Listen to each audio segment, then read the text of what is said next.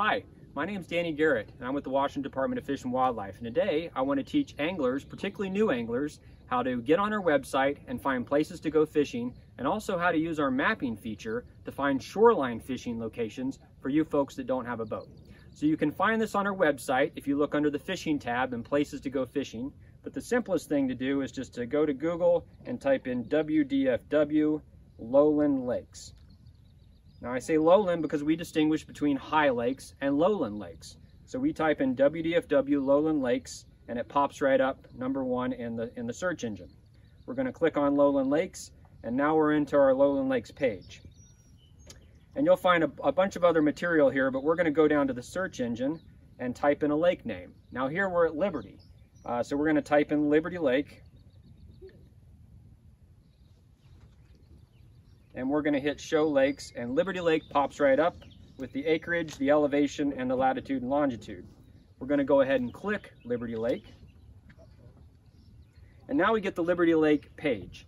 And right up front you can see, oh, this is a derby lake. So we have trout that are have reward tags that are in fish, so you can participate in the trout derby. And there's lots of other information here on the lake, including a general paragraph on shoreline access and a list of the species you might catch. If we scroll past all that, we get down to this really nice map of the lake. And you can see in green here, we see 2 shore fishing locations that have been identified. If we zoom in on one of those shore fishing points and we click it, there we go. It has the longitude and latitude, the county, and then a description. It says fishing platform with over 200 feet of shore fishing. And that's the platform of which I'm standing on right now. If we zoom out a little bit, we can see that there's another shore fishing location here on Liberty at the south end. Let's go down there and we'll click on that point. There's the latitude, longitude, and it says fishing dock and limited shore fishing near swimming beach.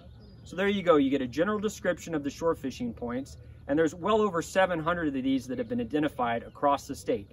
Now you'll have to be in a specific lake page to look at this map, but once you get into that map, you can navigate around the state looking for those green shore fishing points to identify places to fish from the bank. This is really useful for beginner anglers that don't have a boat. Now I do want to remind you that this only covers the fishing opportunity in these lakes and not the regulations. So before you go fishing, make sure to pick up a pamphlet at the local sporting goods store. You can download our regulations off our website, or you can download our Fish Washington Regulations app directly to your mobile phone, and it will tell you the regulations for the water body that you happen to be fishing for that day. So thanks so much for watching, and get out there on the water and enjoy yourself.